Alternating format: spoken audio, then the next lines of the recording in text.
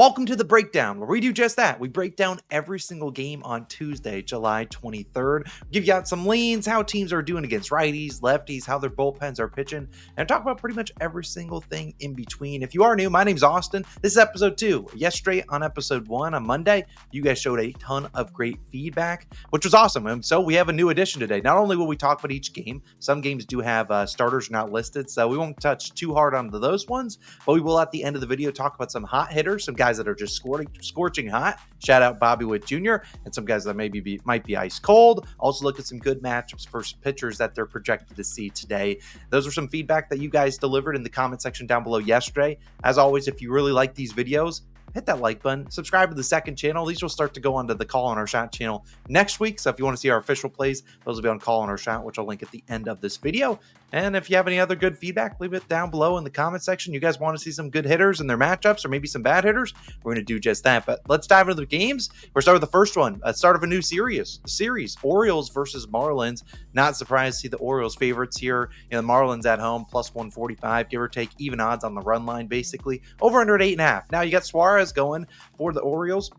He's been pretty good, pretty consistent. I think he's doing a little bit of regression, but been pretty good. Tyler will go, Kyle Tyler, for 2 first names. He'll go for the Marlins. Don't know a ton about him. Hasn't made a ton of starts this season. 3.38 ERA, not terrible. Baltimore has been a little bit struggling against righties. They were able to hit around, I believe, Scherzer and Evaldi. So a little bit better post All-Star break, but, been about middle of the pack.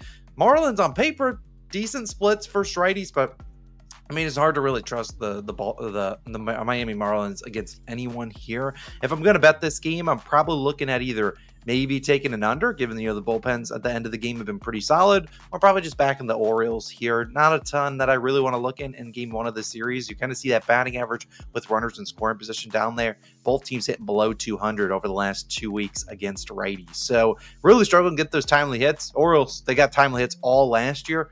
It hasn't been as good this year. Still been pretty good. We'll see. They're obviously a team that could be making some moves at the deadline, which is in less than a week. So if I had to bet this one, I lean the O's. Don't know if I want to lay the -1.5 because I hate Craig Kimbrell, who always seems to sell at the end of the game. But if I had to bet this one, it's not a surprise. I'd probably lean the Orioles. Now, our second game on the slate, we have Tigers versus Guardians. If you bet the Tigers yesterday, which I kind of leaned in that one, with Skubal on the mound, yeah, it was sweat-free. They absolutely smoked the Guardians. Guardians did get a ton of hits up on Tariq Skubal. Nothing really to show for. What did he give out? Like 8-10 hits? I think they only scored 1 run on him. Today, we do have, to be determined. We don't know who's really starting for the Tigers, so I'm not going to stay too hard on this one. I believe it could be Joey Wentz, but I'm not going to look too hard in there. If it is Joey Wentz, then the Guardian stats for righties, kind of useless because it would be a lefty. For teams that don't have a starter listed, I'm just going to assume it's going to be a righty because that's, the predominantly strong pitching hand for most pitchers. Curry's going for the Guardians. Again, the Guardians are favored here. I don't trust Joey Wentz at all if he's the guy that goes out there, but Curry has not been any better. And so I look at this game, I don't really want to lay -145 on the Guardians, and maybe Joey Wentz goes out there, but Curry's just not a guy that I really trust a ton. So this is still a pass for me. The Guardians, not a team I want to lay juice on because they have been stinking it up against righties. You see their splits right down there, 202 last 2 weeks. Bullpens, I lean towards maybe an under here, but the Tigers are scorching hot, and Curry is not a guy that I trust, so probably a pass on me for this one. If the Guardians were hitting better, I'd probably lean the over here, but this feels like maybe you get a 5-3 final or 4-3 type score. I don't really know. Honestly, a game that I'm completely avoiding, and I don't even know who's starting for the Detroit Tigers, so count me out. Next, we have a Paul Skeens sighting. He is starting, obviously started the All-Star game. They didn't skip his rotation, but they gave him a few days off given that start, but Paul Skeens will go against Lance Lynn. Now, yesterday, low-scoring game out in Pittsburgh. Again, they're projecting about the same, 7.5 total. Obviously, the Pirates' big favorites, -180. I'm not going to come out here and say, hey, you should bet on Lance Lynn. I obviously lean towards betting on Paul Skeens, but everyone's going to be on Paul Skeens. I've already seen his K-prop over about 30 times on my timeline. So I look at this one. The Cardinals have been good against righties, a top 10 offense last few weeks. Been good with runners in scoring position. Pittsburgh, I don't know if I believe that 278 batting average with runners in scoring position, because I feel like anytime I've ever backed the Pirates over the last few weeks, I never get timely hits. I still lean the under here because Skeens is absolutely dominant, and I don't know how you can really price that into this one. He's just been too dang good. I think this comes down to will the Pirates be able to get those timely hits on Lance Lynn. I don't know. Lance Lynn's been here and hit or miss. You never really know what you're getting from him. I lean the under, but at 7.5, I don't really like taking a ton of unders because you kind of need everything to go right. Not only do you need Skeens and Land to pitch really well, you also need the bullpens to pitch really well. After the game soared under yesterday, feels like the under will be pretty square today. So probably not a game that I'm really going to touch anything in, whether it's props. I don't really want to bet a Skeens prop, although you probably can at 7.5. I'll just probably pass on that one. Next series, we have the start of game 1 in this series. Another game we don't have a starter listed, as we have the Padres on the road in Washington taking on the Nationals. Obviously a team that seems to do trades with each other every year. You got Randy Vasquez projected to go for the Padres, to be determined on the Nationals here. High total at 9.5. Randy Vasquez, I've been trying to fade him the last few starts, and he always seems to cook me. But we've talked about it before. He's really bad against lefties, so maybe you're looking at like a guy like James Wood or maybe CJ Abrams. But CJ Abrams, on the flip side, has struggled against righties. So, I mean, well, not struggled, but he has not been as good against righties as he has been against lefties. Washington, last 14 days, borderline top 10 offense against righties. They're getting those timely hits too, which I feel like all came against the Reds when they were able to sweep the Reds. Or on the flip side, Padres offense, outside of that big game when they beat the Guardians 7-0, not a lot of offense coming from them, and their bullpen's been pretty bad. Look at that bullpen ERA, second worst in the majors last 2 weeks. Whereas Washington quietly has had a pretty good bullpen over the last few weeks. I don't know if I trust them a ton. They obviously traded away Hunter Harvey, who honestly hadn't been good recently. If I had to back this one, I would lean the Nationals, but I don't know who they're starting. So I can't really come out here and say, hey, bet the Nationals, because I don't know who's starting for them. That's where I would lean. Vasquez, I would probably lean to try to fade him somehow. So he's probably cooking today. I don't really know. Vasquez, I can never get a read on him. When I don't touch any of his props or games, he stinks. But when I suddenly bet against him, he becomes the GOAT. Next, we have a big series. The start of the Subway Series, Mets at Yankees. Now, this is the first game that I'm pretty confident I will have a play here, and I'll talk about that in a second. Yet the Yankees, pretty sizable favorites, minus 165. Not a surprise. The Yankees, you don't really see them in pick'ems a ton. Quintana will go for the Mets. Luis Gil will go for the Yankees. Gil's been hit or miss. I mean, Gil looks good. He looks like a Cy Young. And then the moment he walks a guy or gives up an extra base hit, the wheels fall off. He doesn't know how to pitch ever again. A little weird, but that has just been how Luis Gil has pitched over the last month. He's coming off 2 solid starts, both against, I believe, divisional opponents. I think he faced the Orioles and Blue Jays or Rays, one of those two. He's got his work cut out for him against the Mets offense that you see on the screen. Pretty good against righties last 2 weeks. Have struggled a little bit with runners in scoring position after getting literally every single timely hit in June and beginning of July. A little bit struggle bust there for the last 2 weeks. The pick that I'm really looking at, though, is fading the Yankees against the lefty. Look at them, 212 batting average. Now, OPS is a little bit better, and WRC plus, sure, but this is a Yankees lineup that just went absolutely berserk yesterday. You had homers from Volpe, Austin Wells, DJ LeMahieu hit a homer. Yeah, no, that's not sustainable. If there's a pick I'm looking at in this one, it is a first 5 team total under for the New York Yankees. Would not be shocked if I add that to the card. I'm going to go figure out my official plays right after I get this video, will not get this video live, but right after I record this, I'm going to go figure out my final plays. Not shock me if the Mets or Yankees team total under in the first 5 is in there. I would not take full game as much just because you see that Mets 4.26 ERA, not been pretty good in the back half of these games. So yesterday, we saw them giving up runs to the Marlins in that 8th and 9th inning. So no thanks on the full game. First 5, I think Quintana, who's coming off the home run derby himself, he gave up 4 home runs in his most recent start to Colorado. I think he keeps the ball down, gets those ground balls, which we know he's capable of. And I think this Yankees offense, which has shown yesterday they were absolutely cracked. Can DJ LeMahieu, can all these guys get those hits again? I would say no. They've really struggled against lefties, not only just over the past 2 weeks, just all season long. So if I'm betting this one, you'll probably see me on the Yankees team total under in the first 5, as opposed to maybe taking a Quintana first earned runs under, just because Quintana could go to the 6th, and I'd rather just get out and win or lose in that 5th inning. Now, next game, we have a start of another series, divisional series, Rays versus Blue Jays. Blue Jays, pretty sizable favorites. There is a little question mark here because we do have Sean Armstrong projected to start for the Rays. He's more of an opener, so I don't know who comes after him. So take the righty, take the Toronto versus right-handed pitcher with a grain of salt. It could be a lefty coming after him. Still, you've seen Toronto borderline top 10 offense versus righties recently. There's a reason they're minus 160. Jose Barrios will go for him. My system play has been to just fade the Rays against righties. You see them bottom 10 in pretty much every single metric, and you see that batting average with runners in scoring position. Terrible. Problem is Jose Barrios. I hate him. I just hate him. It's just one of those guys that I feel like his stats look good on paper, 4 ERA, 1.18 whip, but I feel like he can't get those timely outs. So I need to double check how he's doing against runners in scoring position and 2 outs, because I feel like Barrios, he gives up 3 earned runs. That's his start. 6 innings pitched, 3 earned runs. It's what that comes out to, around a 4 ERA, and he gets out of there. So probably not a game I'm touching. I'm not laying minus 160 on the Blue Jays, but if I'm betting this one, it's probably maybe taking a Barrios under and earned runs and just saying, hey, it's a system play. We fade the Rays until they can score 3 on a righty, but still at the same time, I'd have to look at how they've done against Barrios before. Again, when you get to the bullpens, 2 back, bottom 10 bullpens recently. You could go with an over here because Armstrong's not good, but I'd have to see who comes after Armstrong to really be confident on taking an over. But that's probably the side I would lean, is taking the over in this one. But again, they have struggled against righties. So again, I could take Barrios under and earned runs. He could pitch decently, and then that 27th ranked bullpen comes in and gives up some more runs.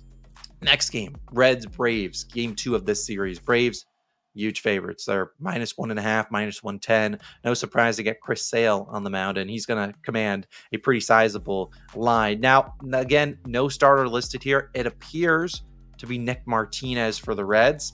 Obviously, don't quote me on that. Could be him, could not be him. At the end of the video, when we talk about some hot hitter matchups, a couple guys on the Braves are actually pretty good against Nick Martinez, but we'll talk about that later. I mean, we got a lefty going up against the Reds. Reds obviously won yesterday. They smoked the Braves. Braves really couldn't get anything going, which hasn't been, uncommon recently. Braves against righties last few weeks, 21st, 24th, 25th, struggling, now down Ozzy Albies. They're terrible. Then you got the Reds, who were really good against righties, so not a huge surprise that they rocked Ronaldo Lopez, but against lefties, not as good, about middle of the pack. Chris Sale, obviously, one of the toughest lefties you'll probably face in the league. There's a reason they're minus 250 on the money line. I'm not betting the Braves at that capacity. If anything, I'm probably leaning the under here because I don't trust the Braves at all to put up runs. And you see those bullpens been holding it down. I lean the under in this one. Probably not touching the Braves, minus 1.5. This feels like maybe a 4-3, 3-2 type final score. I'll take a chance on maybe taking the Braves on the under, maybe, and probably the under. That's probably all I'm taking. But again, wait to see who's starting for the Reds. Like I said, should be Nick Martinez, but again, I'm recording this at 6 a.m., so I don't really know. Next one, Phillies Twins. This is where the scene of a crime, where we had Ranger Suarez under and earned runs, and he didn't show up. He gave up 3 on the dot, and the Twins got those timely hits. They were 2 for 4 with runners in scoring position against him. That's going to do it. They won 7-2. Now the Twins are home underdogs, plus 135. Total's at 8, 7.5 on some books. Not a surprise there. You got Wheeler going. Woods Richardson will start for the Twins. Woods Richardson, his numbers are pretty good. I just feel like every time I watch him, he throws it right down the middle of the plate, and he's been able to get those outs. Now, against the Phillies, a team that's honestly over the last 2 weeks mediocre against righties, but they've been getting the timely hits. I feel like they get a lot of runners on base and in scoring position. Wouldn't mind taking a Woods Richardson over and hits allowed. That could be a prop that I'm looking towards because I feel like they're going to have plenty of hits and opportunities. Like I said, I feel like Woods Richardson throws it right over the middle of the plate. He just has decent location, so maybe he only gives up singles instead of home runs. But the Phillies are a team that can put up those hits. They can get those hit parades, and they've been getting the timely hits, 302 over the last 2 weeks with runners in scoring position against righties. Whereas on the flip side, Twins, after yesterday, a little bit better splits. Obviously, a lot of that came against a couple runs came against Suarez and the rest against the bullpen. Not a surprise. You look at that bullpen ERA. Phillies bottom in the league. So again, if I'm betting the Phils, it's probably through the first 5. I won't touch their bullpen at all. I don't mind maybe the Phillies first 5 run line. I know it's pretty square taking that with Wheeler on the mound, but again, it's Wheeler. He's been really, really good. And the Twins haven't been as good against righties. I'd have to look at how Wheeler has done against lefties because you're going to see the Twins stack a lot of lefties, and they have some good talented lefties in there. But again, I do lean on the Phillies. If I had to bet them, I'd be first 5 money line or run line. I'm not really trusting that bullpen to hold things down. Again, an 8 total. I could go either way on that. So I probably lean the Phillies first 5 run line if I had to bet anything in this game. Next one, Sox versus Rangers. Now, I don't know if we're going to do a nerfy after we lost Mariners Angels yesterday, which was just painful. There was only 1 run scored until the 8th inning. And of course, it came in the 1st. This is probably my favorite nerfy of the day. Crochet versus John Gray. John Gray was better last year on nerfies. This year, been a little bit okay. But again, he's a righty going against the White Sox. Look at their splits. 29th in batting average versus righties. I believe the only team actually lower than them is the Rangers now. 30th in OPS, 30th in WRC plus. And I'll give you a spoiler, one of the cold hitters and bad hitter matchups is Tommy Pham against John Gray. And then you look at the Rangers against Crochet and a lefty, 29th in every metric. So again, this is a solid nerfy spot. Don't know how juiced it will be. Not a surprise to see the Rangers minus 130. Again, Crochet could get dealt. So I would not back any Crochet props. If anything I'm backing in this game, it is the no-run first inning, the nerfy, because you see those bullpens, no thanks. And then you see how these teams have done. 29th with runners in scoring position. We took Lorenzen under earned runs yesterday. He didn't deserve to give up only 2. But again, it's the White Sox. They can't get those timely hits. And then the Rangers 0-for-5 for the last 2 weeks against lefties with runners in scoring position. Again, I like the nerfy in that game if I'm going to bet anything, and I might add that to the card. Next one, we got Brewers and Cubs. Another low-scoring game yesterday. Got Colin Ray going against Jameson Taillon. 8.5 total. Closest to pick 'em. Cubs a little bit more favored here. Not a surprise. Ray has not been great, and he is a guy that's due some regression. But again, Ray going up against the Cubs. Cubs still an offense that I'm not scared of. You look at their metrics, sure, 8th in batting average, 14th, 12th. Still not an offense I'm honestly afraid of. And then you look at Jameson Taillon, and he'll go up against the Brewers. They've been bottom 10 in every metric against righties. So again, I lean the under here. You see that Cubs bullpen ERA been really good. Brewers had so many chances yesterday against Assad and could not come through. I like Taillon to hold things down. I like Colin Ray to pitch up against his Cubs. Honestly, if I'm going to lose an under, I'm fine if Taillon, pitched well. If the Cubs want to go crazy on offense, do it. I just haven't seen it enough consistently, and that's a team that appears to be selling at the deadline. It's kind of what the reports are out there. So, again, I lean the under 8.5 in this game. Cubs been really good in the bullpen, and Brewers bullpen solid, and they've been pretty bad against righties. So, I like this one. We'll talk about Christian Yelich. He has pretty good splits against Taillon later on at the end of the video. Again, like I said, I appreciate you guys for supporting these videos, the breakdown. We're going to do them every Monday through Friday. So like I said, appreciate it if you drop the like. It's a lot of work to go in to make the graphics and put up all the stats and stuff, but hopefully you guys enjoy it. And like I said, we'll do them every Monday through Friday. And eventually, probably next week, they'll probably start spawning in on the Calling Our Shot channel. But kind of want to work through the tweaks and things like that this week. So enjoy the second channel. Appreciate you guys for subscribing to this one as well. A lot of fun content over here. Next game. Royals, Diamondbacks. Now, you got another high total, 9.5. Surprisingly, the Royals, if I'm not mistaken, were underdogs in this spot after smoking the D-backs yesterday. Again, I don't know how you wouldn't want to back the Royals again. I mean, feels a little bit weird that they're plus 100, which I believe is the line. If I have a typo on here, then my mistake. But Jordan Montgomery's been really bad, and the Kansas City's bats are hot, especially Bobby Witt Jr., and they've been hitting lefties recently pretty well. Timely hits, both about mediocre, middle of the pack. And the Arizona Diamondbacks are just an offense that you never know what you're getting from them. They've been better against lefties, put up some runs against Reagans yesterday, but then their bullpen fell apart. Bullpen's been pretty good recently, but again, that bullpen ERA going up and up. It's not a top 10 bullpen. We've talked about that before. Paul Sewald and all those guys have not been great. Kansas City's bullpen's been pretty good. Hunter Harvey, new addition. He's pitched decently for him. Again, if I'm betting this one, I'm probably leaning the Royals. A little bit weird that they're, plus 100, if that's correct. But I lean the Royals. Jordan Montgomery's a straight fade for me, if I'm being honest. Next one, we have Red Sox versus Rockies. Now, this is another one where we have a good chance that I put a pick in here. And I'll talk about that in a second. But yesterday, crazy game, 8-9 final score. We had Tanner Houck over and outs on our plays. He didn't pitch well at all, but he got the job done. And everything that could have gone wrong for the Red Sox kind of did, because they lost the game and they used all their relievers. I talked about this yesterday. Kenley Jansen, one of their closer, he's out of the series due to, heart problems. He is fine, but he doesn't want to pitch in Coors. He's apparently had some bad trips with altitude and stuff like that. So he's out for the series, which is why I said, hey, we like Tanner Houck's over and outs. And they kind of had to leave him out there because they had no choice. Then they had to use a ton of bullpen arms. If I'm looking at an odds play, I'm not going to probably make it a one-unit play, but I probably will throw it in a parlay, and that is Cooper Criswell over and out. It's like 14.5. It's minus 180, so I'm not doing a one-unit on that. But look, again, the Red Sox need a guy to go out there and give them 5 innings. They cannot afford for the bullpen to come in. They don't have the arms in there. So, again, I would lean Cooper Criswell's over and out. He'll probably make it into the parlay of the day because he's been solid this season. Rockies, they've been good numbers-wise. They racked up Tanner Houck yesterday. But again, 167 with runners in scoring position. Not getting the timely hits. Got them yesterday. Can they get them today? I would bet against it because it's the Rockies. And then at the same time, you look at Boston again facing another lefty. Ty Block here. The tie's been pretty dang bad, but again, the Red Sox not great recently, but the more and more lefties they start to see, they're going to start to hit the ball better. So I have not gotten those timely hits recently. Got them all against Gomber in that fifth inning, but still probably looking at this game, I lean the over. I still lean. It's a tough one, honestly. I just because of how bad the Red Sox bullpen has been recently, and how banged up they are, I would lean probably on the Rockies once again, plus 1.5. But I'm not betting the Rockies. I'm just not doing it. I'm not at that point in life where I want to bet the Rockies confidently. Again, if I'm going to bet anything, it's Cooper Criswell's probably over and outs. Next one, we get Astros versus A's. Yesterday, the A's shut out the Astros. What was it? 4-0 final score. I think I talked about how I leaned the under in that spot. Today, we got Bloss versus Beto.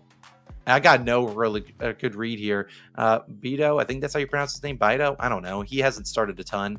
Bloss is making his third start. I mean, you see the A's red hot, top 5 offense against righties recently, and they've been really good getting those timely hits. 373 batting average with runners in scoring position. Man, I just don't know a ton about Bloss. I'm not really going to trust him a ton here.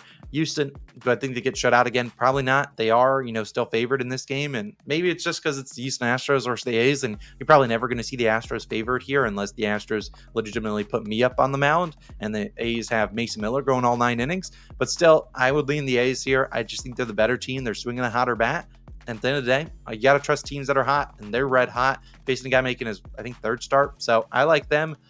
And honestly, that would be what I'd pick if I had to take it. A's plus 115. Don't love betting against the Astros, but I think you got to keep doing it if their bats aren't going to be scorching hot, and you got a scorching hot A's offense, which when we get to the scorching hot hitters, they got a lot in there.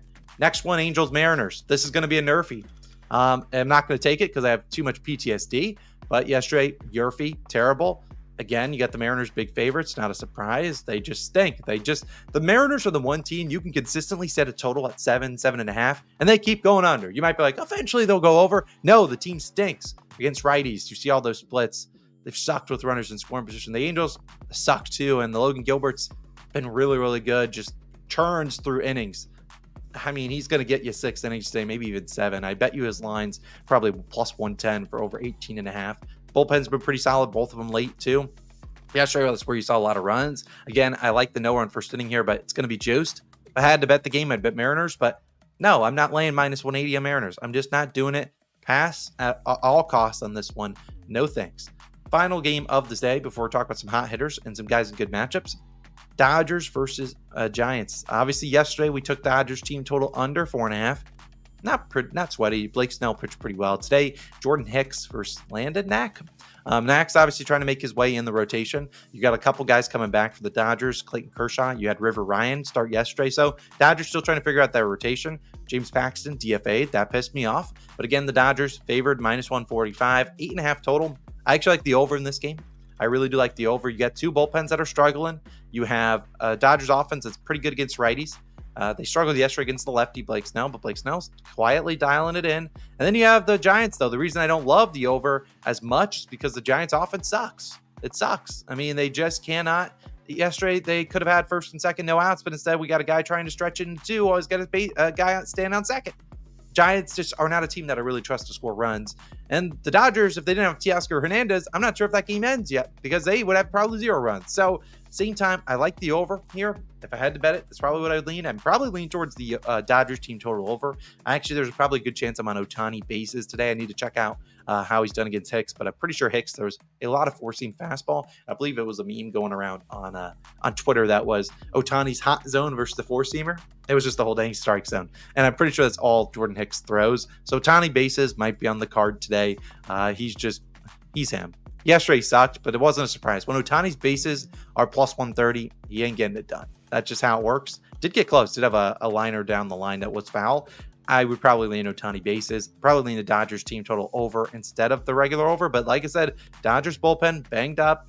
Did get the job done yesterday, but they had to use a couple guys in there.